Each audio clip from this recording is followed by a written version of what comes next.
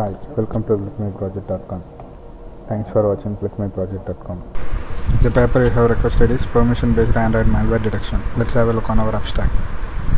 The widespread adoption of sensitive nature of smartphone device has increased concerns over smartphone malware. Machine learning classifiers are current method for detecting malicious applications or smartphone systems. This paper presents the evolution of number of existing classifiers using a dataset containing thousands of real applications. We describe the process of extracting features from the Android APK files. We create a dataset from extracted features of Android applications in order to develop Android malware detection framework. We perform an empirical evaluation of machine learning approaches so that they can achieve higher accuracy rates. Let's have a look on our data flow diagram. Start the process.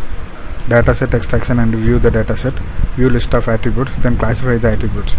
If the attributes, after the classifying the attributes, detect malware, then extract file info, then view results. Let's have a look on the demo of our project. First we need to run home.java in the source package com.xml.malware. You need to go for run as and click run configuration. It will show a window. We need to select the Android file, then click run.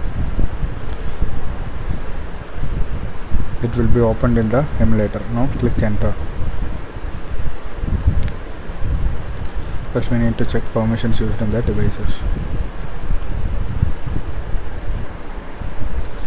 So after listing out all the permissions, we need to identify the permission used for our app. Click read permission. It will be read in the text view. Then now check malware. First click permission access. The detailed permission list are listed in the logat information. Then we need to click check for malware updation. It will show the affected malware over here. That's all, the process is over.